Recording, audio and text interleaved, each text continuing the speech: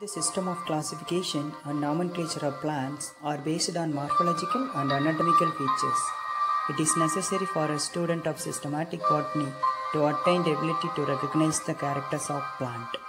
Knowledge of plant structure and familiarity with the technical terms is important in plant taxonomy. Now start the terminologies related to plant taxonomy. Here we can see the terminologies according to plant type, especially in habit and habitat. That is annual, biennial, perennial, herb, shrub, tree, climber, liana, epiphyte, parasite, aquatic and xerophytes. Annual. Annual plants that perform their entire life cycle from seed to flower, flower to seed within a single growing season. All roots, stems and leaves of the plants die annually. Only the dormant seeds bridge the gap between one generation to another generation. For example, wheat, watermelon and maize. Next, biennial. Biennials are plants that complete their life cycle in 2 years. That means plants which require 2 years to complete their life cycle. For example, carrot, cabbage and onions. In the first year, these are germinate, develop a root, stem and leaves. Later in their second year, they yield flowers and bearing fruits, followed by the entire plant die. Next, perennials. Perennials are plants which complete their life cycle in more than 2 years. Once they grow, they start to bear flowers, produce fruits, seeds, and the cycle continues for a longer period of time. For example, mango, coconut, palm, and banyan, etc. Next, herb. Herbaceous plants are the plants with green from bottom to top and soft stems. These can produce flowers and fruits in a very short period of time. Then shrub. A shrub is a small medium-sized perennial woody plant. Unlike herbaceous plants, shrubs have persistent woody stems above the ground. Shrubs can be deciduous or evergreen. They are distinguished from trees by their multiple stems and shorter height, and less than 6 to 10 meter tall. Next, tree. Tree is a perennial plant with an elongated stem or trunk, supporting branches and leaves in most species. Then climber. Climbers are the plants with weak stem which climbs up other trees and any tall objects. For example, beans, cucumber and grapevine. Those plants that take support from neighboring structures. Now, lion.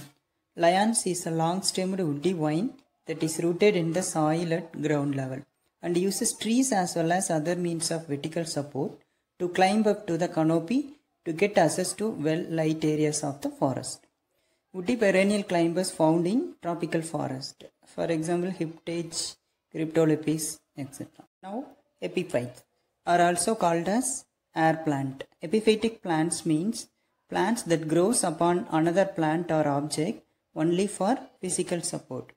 It do not have any attachment to the ground. The best known example for epiphytic plants are orchids and some mosses. Next, parasite. Parasitic plants means plants that obtained all or part of its nutrition from another plant without contributing to the benefit of the host and also causing extreme damage to the host. All parasitic plants have modified roots called hostoria which penetrate the host plant, directly connecting them to the xylem and phloem. Some examples of parasitic angiosperm families include Belanophoracea, Oropaceae, Lorantheaceae and Cuscutaceae. Then aquatic plants. So aquatic plants means plants that have adapted to living in aquatic environment. They are also referred to as hydrophytes. Then xerophytes. Xerophyte plants are adapted to life in a dry or physiologically dry habitat by means of mechanism to prevent water loss or to store available water. So far we have seen the terminologies according to habit and habitat. Next, let's see about the terminologies based on roots. The major root system of plants is classified into taproot and adventitious root. Here we discuss some specialized roots such as nodulated, fibrous, tuberous, stilt, epiphytic, climbing and aquatic root. Now, nodulated roots. Nodulated roots are beads-like structure on the roots and found in plants that are associated with rhizobium. Rhizobium is nothing, the symbiotic nitrogen-fixing bacteria, mostly found among the legume family of Fabaceae. Next, fibrous roots. It is usually formed by thin, moderately branching roots growing from the stem. A fibrous root system is universal in monocotyledonous plants. Grasses such as wheat, rice, and corn are the example of fibrous root system. Tuberous roots. Tubers are enlarged structures in some plant species. It is used as storage organ for nutrients. They are used for the plant's survival to provide energy and nutrient for regrowth during the next growing season. Example of plants with notable tuberous roots include the carrot, potato and dahlia. Next, stilt root. Stilt roots are aerial adventitious roots which grow downwards from basal nodes of the main stem and fix firmly to the soil. These roots bear several large overlapping root caps that is called multiple root caps. For example, sugarcane, pandanus, rhizophora, sorghum and maize.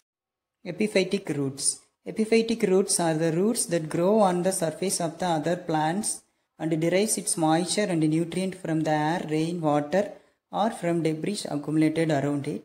The best known epiphytic plant root include mosses and orchids. Climbing roots. Climbing roots are the adventitious roots that arise from the nodes or internodes in weak stem plants. These roots help the plants in climbing by penetrating the cracks of the supporting portion. Example, pothos, piper and vanilla. Next, aquatic roots. Aquatic roots that develop on stems above the normal position occupied by roots. Instead of anchoring on the soil, aquatic plants attach their roots under the water or on moist soil. Example, water lilies, pistia and myriophyllum, etc. Here it's over for terminologies based on roots. Now we start the terminologies based on stem. The stem is the ascending organ of the plant. It's developed from the plumule. So according to stem, there are several types there, such as aerial stem, weak stem, reduced stem, modified stem such as phylloclad, thorns, prickles, tendrils and bulbils. So now, aerial stem. The aerial stem means a stem with an erect or vertical growth habit above the ground level. Next, weak stem. The main types of modification of weak stem is climber, twiner, trailer or creepers. Climbers. Plants with weak stem, in order to reach sunlight, they climb some support with some special organ. For example, cucumber, passiflora and grapes. Twiners. Twiners are also called as the stem climber. Here the difference is stem of the twiners coil around themselves for support because of its slender habit.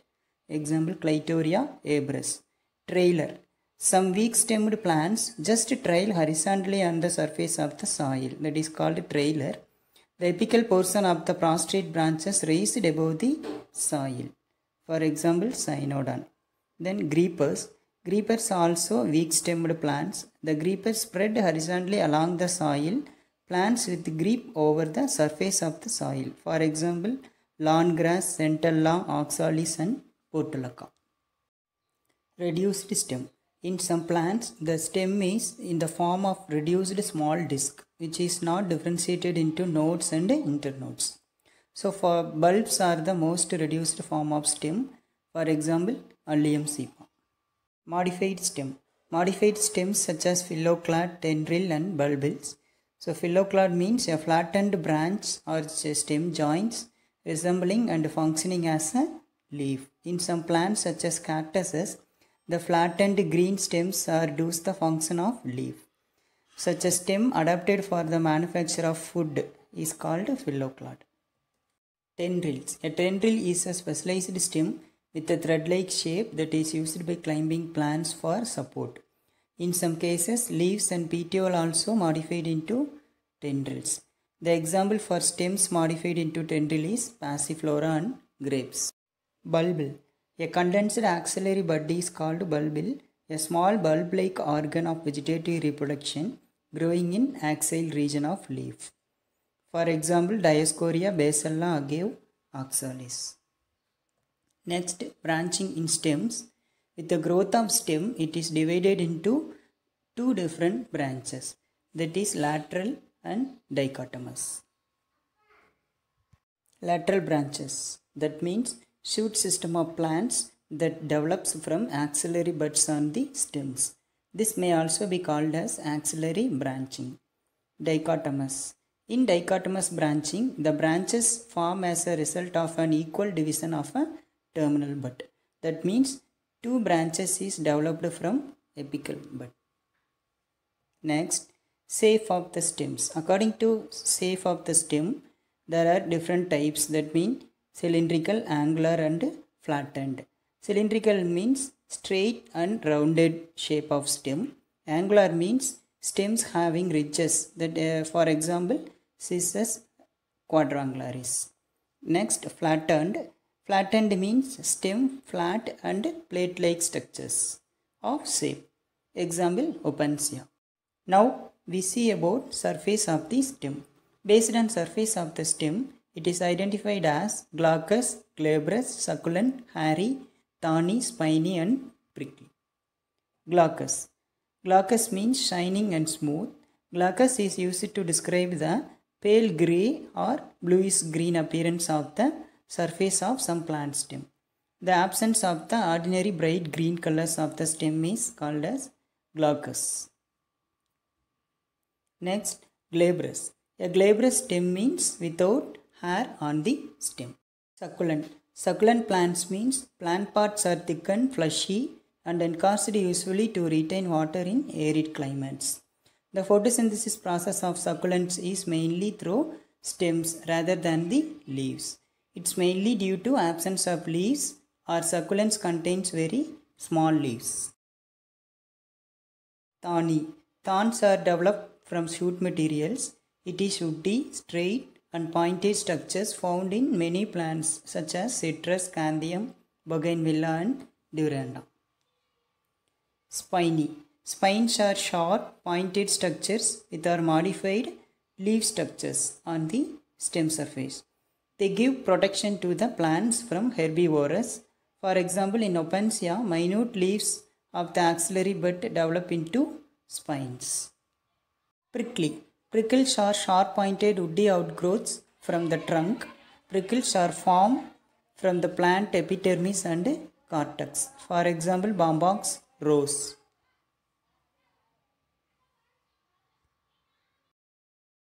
Now, terminology is based on buds. Buds are present at the apex or axial region of the stem. According to their position, they are classified as lateral, terminal and pseudo-terminal buds. Lateral buds. It is otherwise called as axillary buds. It is an embryonic or organogenic shoots located in the axial of a leaf. It may be specialized in producing either vegetative shoots or reproductive shoots. Terminal bud. A terminal bud is the primary growing point at the top of the stem of a plant. That means terminal buds occur at the apex of the stem. Next, pseudo-terminal bud. It is otherwise called as false terminal buds. An axillary bud taking over the function of a terminal buds. That means if the apical end of the twig die, the axillary bud can act as a terminal bud.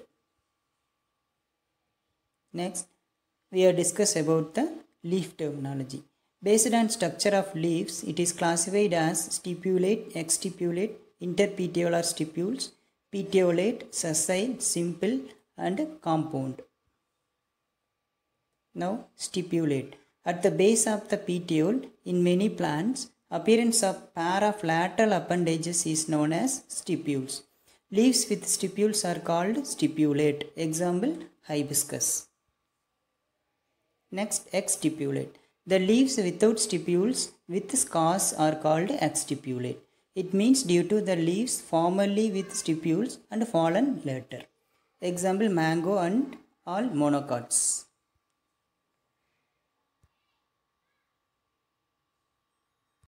Interpetiolar stipules. In some plants with opposite stipulated leaves, a fusion of the two stipules present on the same side is called as interpetiolar stipules. Opposite leaves with interpetiolar stipules is a specific identification of Rubiaceae. Next, petiolate. In petiolate leaves, the leaf stalk may be long. Sessile. Sessile leaves are borne directly from the stem or peduncle. Simple leaves. A simple leaf is a single leaf is never divided into smaller leaflet units. It is always attached to a twig by its stem or the petiole. Simple leaves have single leaf blade or lamina. Compound leaves. Compound leaves means leaves along with the main leaf. It has many leaflets are joined to the stem through petiole. It shows the complete division of the leaf blade along the midvein. That means the blade of the compound leaf is divided into several leaflets. According to duration of leaf, there are some terminologies are there. That is persistent, deciduous, evergreen and fugaceous. Persistent leaves. Persistent leaf means leaves falling away from very late or always present. That means remaining attached after the normal function has been completed. Deciduous.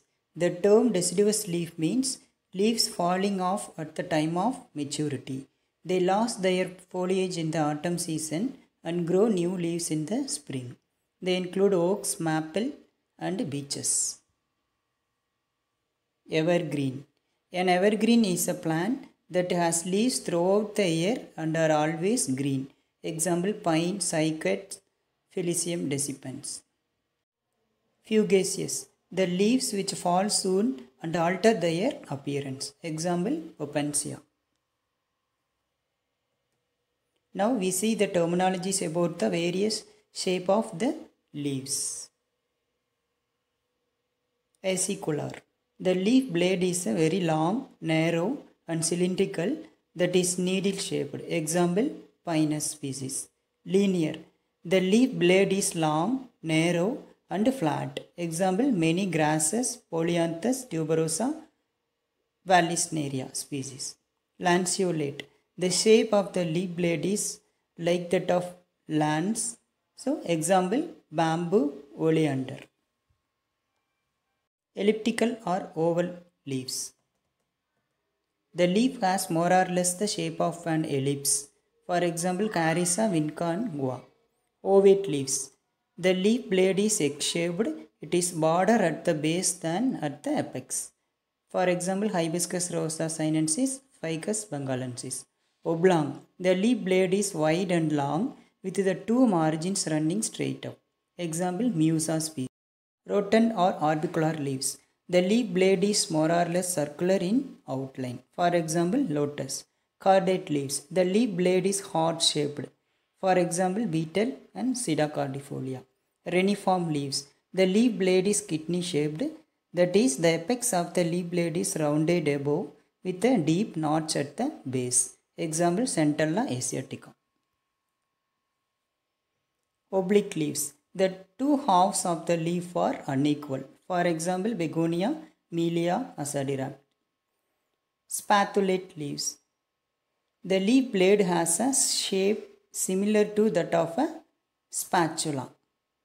That is broad and somewhat rounded at the top and narrower at the base. For example, Drosera burmani. Sagittate leaves. The leaf blade is arrow-shaped. For example, Alocasia and Sagittaria. Hostate leaves. The two lobes of a sagittate leaves are directed outwards. For example, Hypomia typhonium. Cuneate leaves. The leaf blade is wedge-shaped or narrowly triangular. For example, Pistia. Lyrate leaves. The shape of the blade is like that of lyre. That is, with a large terminal lobe and some smaller lateral lobes. For example, radish and mustard.